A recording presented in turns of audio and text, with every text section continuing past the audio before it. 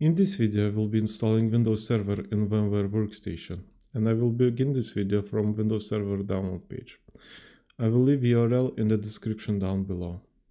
And the only thing that we need to do here is to click on the 64-bit edition, and then it will start downloading. And while it's downloading, I will go to VMware Workstation and start preparing my virtual machine. I will click on File, New Virtual Machine. Here I will select Typical Recommended and click Next. In this screen I will select I will install operating system later, because I don't want for the VMware Easy Installer to make any changes to my installation, and click Next. Make sure that here for Ghost operating system you have Microsoft Windows selected, and for the version it's Windows Server 2022, and click Next. I will leave the name and the location defaults and click Next.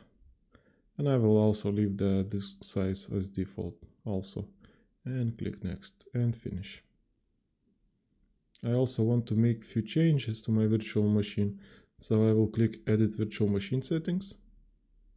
I will increase memory from 2 GB to 8 GB, just so the installation is a tiny bit faster.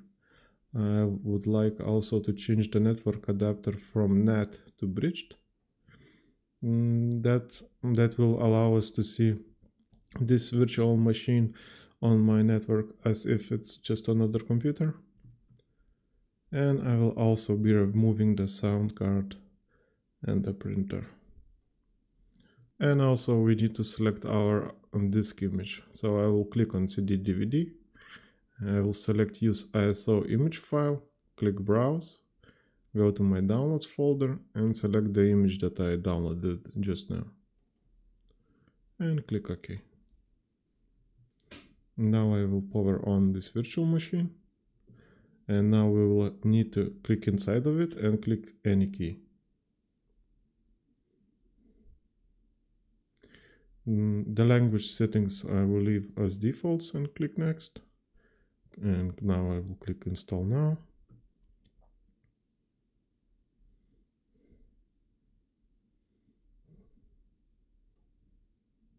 Here I will be selecting Data Center Evaluation, the desktop experience. And the desktop experience is the important part, because if you will install the installation without the desktop experience, you will only get a command line, and in some cases that might be just what you want.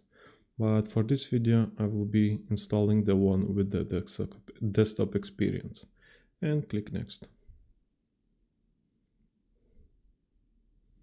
Now we need to accept with Microsoft licensing terms and click Next. Here I will select Custom and Next.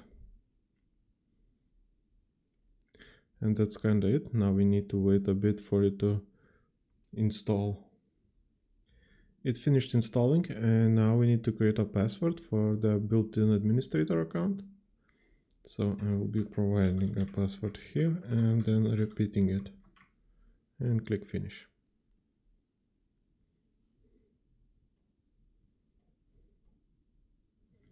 Now we need to enter it once again to log in.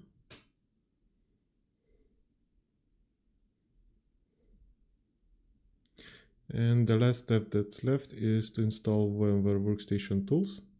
For that, let's go to VM, install VMware tools. Now open File Explorer and this PC, and as you can see we have a new DVD drive. I will double click it and it should start the installation. Yeah, see here. Here I will click Next. Typical is fine. Click Next once again and install.